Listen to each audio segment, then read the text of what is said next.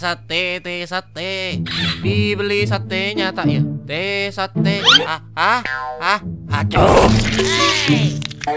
Loh, kok tiba-tiba apinya mati tak ya? Gimana saya mau jualan sate kalau begini? Mana saya ndak bawa korek api? Woi mas, saya mau beli sate 20 tusuk. Bikinin ya, nggak pakai lama. Saya udah lapar nih. Duh, mohon maaf, saya ndak bisa bakar teh sate tak ya? Soalnya api di arang saya mati. Saya nggak peduli. Perut saya udah lapar nih. Pokoknya gimana pun caranya saya mau makan sate ini. Kalau enggak, saya hancurin di warung sate. Loh, sampean ini kok malah ngotot? Saya kan sudah bilang arang saya mati. Kalau sampean mau saya kasih sate mentah saja tak ya? Kurang ajar. Kamu pikir saya lagi bercanda?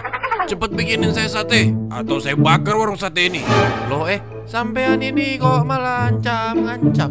Saya sudah bilang ndak bisa bikin sate. Cari saja warung sate yang lain tak ya? Kesabaranku udah habis. Ku bakar saja warung sate ini.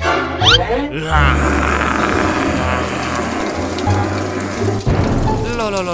Sampean kok nak ngomong bisa ngeluarin api dari mulut. Kalau begini masalahnya kan sudah bisa selesai tak ya?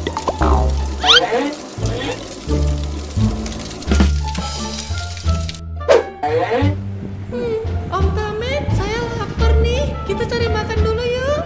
Boleh juga tuh, Cok. Saya juga udah mulai lapar nih. Kita mau makan apa ya, Cok? Kayaknya makan sate enak deh, Om.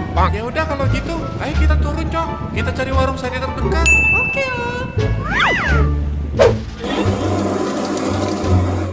Loh, sampean kok berhenti tak ya? Dikit lagi satenya matang. Kurang ajar. Kamu pikir saya kompor gas? Saya kesini mau beli sate, bukan mau donor api.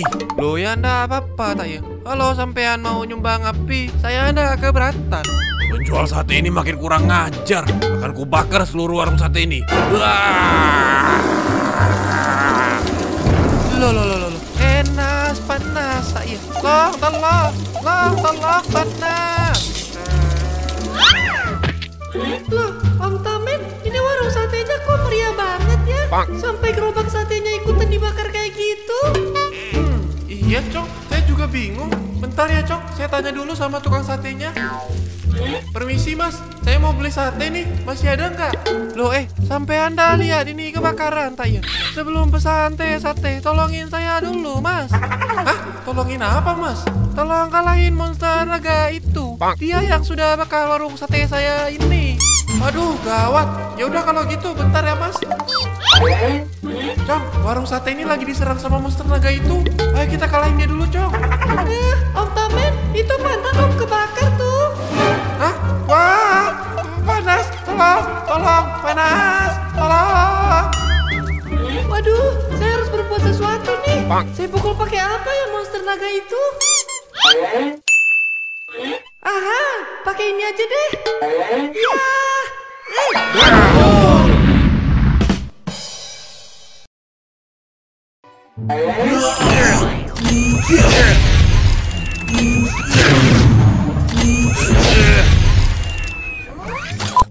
Jarvis, kamu udah sampaikan belum pesan darurat saya sama si pocong dan Ultraman itu?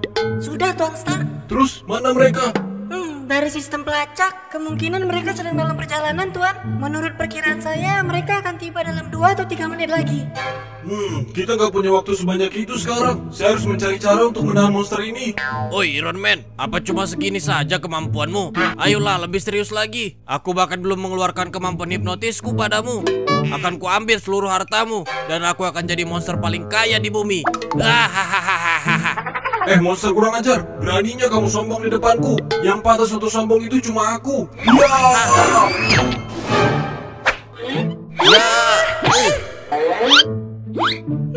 Mana Om Tamen? Katanya Mas Iron lagi ngelawan monster di sini. Kok nggak ada orang? Saya juga nggak tahu, Cong. Mending kita mencar aja deh. Kamu cari di sebelah sana, biar saya cari dari atas ya, Cong. Oke, Om Tamen. Ya. Mas Iron, Mas Iron di mana sih? Mas Iron, Mas Iron ada di bawah sini ya? Nggak ada juga. Mana sih Mas Iran? Jangan-jangan saya sama Om Tamen di prank lagi.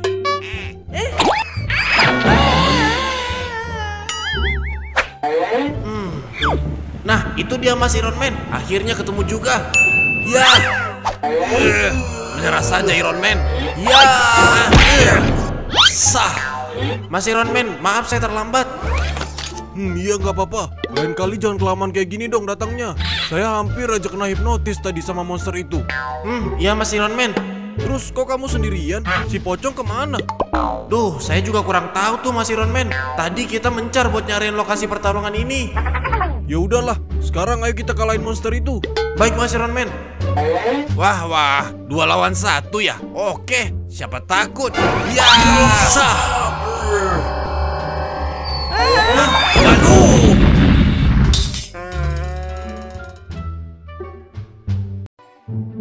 Ya. Om Tamen, lihat, ada pohon besar di tengah jalan itu. Wah, bahaya juga tuh, Cong. Orang-orang jadi nggak bisa lewat ntar nih. Kita harus singkirin pohon itu, Cong. Gimana caranya, Om? Pohon itu kan gede banget. Kita berdua mana mungkin kuat ngangkat pohon itu. Tenang aja, Cong. Saya bisa kok. Kamu tunggu aja di situ ya. Iya, Om Tamen. Ya. Wow, keren banget Om Tamen. Ajarin saya juga dong, Om. Ini namanya kekuatan super saya, Cong. Nanti deh saya ajarin kamu. Tapi saya buang dulu batang pohon ini ya. Oke, Om Tamen. Iya. Wah, Om Tamen gagah banget. Ayo dong Om, ajarin saya jadi super saya juga. Kalau kamu mau belajar jadi super saya, kita harus ketemu sama Son Goku, Cong. Hah? Siapa tuh Om? Dia itu manusia dari planet lain, Cong. Udah deh, daripada kamu penasaran, mending kita langsung aja ketemu sama orangnya. Oke Om Tamen. Saya juga udah gak sabar nih mau berubah jadi super saya. Ya udah kalau gitu, ayo kita berangkat, Cong. Oke Om Tamen.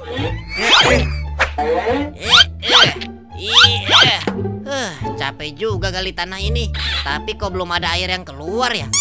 Gimana mau selesai nih sumur kalau kayak gini-gini terus? Hah? Woi, Goku, kamu lagi ngapain? Kamu Ultraman. Ini nih, saya lagi gali sumur. Di rumah saya mati air soalnya. Anak istri saya udah 3 hari nggak mandi. Kenapa nggak mandi pakai air galon aja? Iya juga ya. Ya udah deh, ntar saya suruh anak sama istri saya mandi pakai air galon aja. Ngomong-ngomong, kamu ngapain kesini Ultraman? Tumben. Iya nih, si Pocong mau belajar jadi super saya katanya. Bisa nggak kamu tolong ngajarin dia? Bisa aja sih. Mau mulai belajar sekarang, Cong? Iya Om Goku. Saya udah gak sabar mau berubah jadi super saya nih. Ya udah kalau gitu. Coba kamu pindah ke sebelah sini deh. Oke Om Goku. Terus saya harus ngapain ya Om? Kamu coba konsentrasi aja di situ, Cong. Terus kamu teriak sekuat mungkin. Nanti kamu saya sentrum pakai alat ini nih. Hah? Kok disentrum Om? Ya emang gitu, Cong. Gak apa-apa, aman kok. Asal kamu teriaknya yang bener ya. Iya deh Om Goku. Siap ya, Cong? Ayo teriak sekarang, Cong.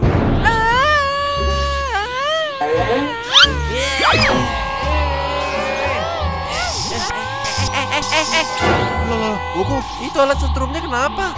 Gak tahu nih, kayaknya teriakan pocong itu terlalu falas. Alat setrumnya jadi gak stabil nih.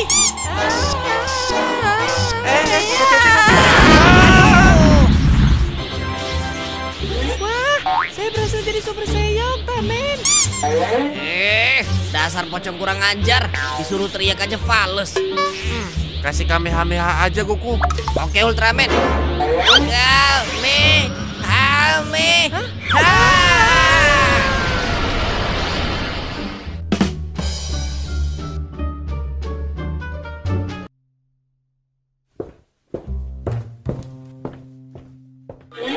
Loket tiketnya kok kosong sih? Mana orangnya nih? Permisi, Mas, Mbak, saya mau beli tiket roller coaster nih. Permisi, woi, mana orangnya nih? Loket kok ditinggal-tinggal aja sih? Mas, cari sopo toh Mas? Nyariin penjaga tiketnya nih. Mas ini penjaga tiket di sini bukan? Oh, Jinji mas, saya yang jagain tiket ini. Masnya ada perlu apa ya? Kok nyariin saya? Ini loket penjualan tiket roller coaster kan mas? Ya iya toh mas, masa masnya nggak bisa baca tulisan di atas itu? Lah iya mas, saya tahu ini loket buat beli tiket roller coaster. Yang aneh itu justru mas dong. Kenapa masih nanya saya mau ngapain ke sini? Lah emangnya mau ngapain toh mas? Pinjem duit? Ya mau beli tiket roller coaster dong mas. Gimana sih ah? Oh ngono toh mas, bilang dong dari tadi. Ya ampun, ini penjaga tiketnya ngeselin banget sih. Ya udah deh, saya beli tiketnya satu ya mas. Harganya berapa? Tergantung mas, masnya mau duduk di depan apa di belakang? Kalau di depan harga tiketnya berapa? Kalau duduk di depan tiketnya 200.000 mas. Tapi kalau masnya mau duduk di belakang, ya ora iso mas. Loh, kenapa mas? Wong kursinya cuma satu baris kok mas. Gimana masnya mau duduk di belakang? Ya elah mas, kalau gitu kenapa saya disuruh milih tadi? Ya udah deh, buruan mas. Saya mau naik roller coaster nih, ribet amat sih. Oh nje mas, masnya masuk aja duluan. Ntar saya susulin. Ya udah deh.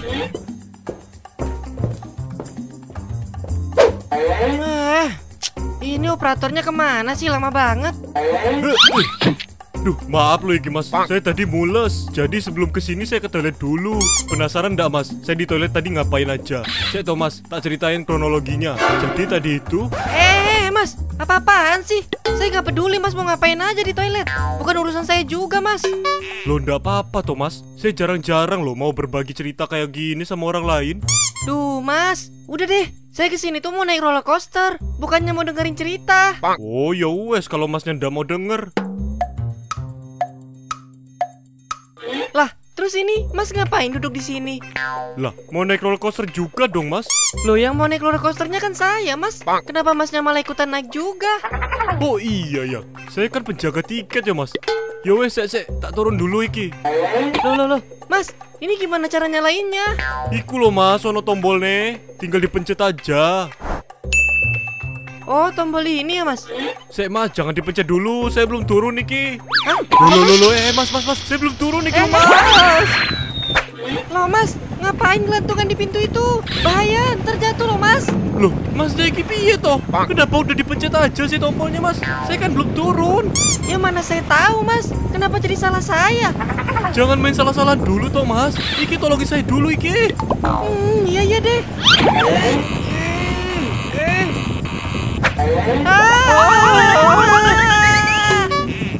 Mas, buruan tarik saya toh mas. Iku di depan relnya putus mas. Hah?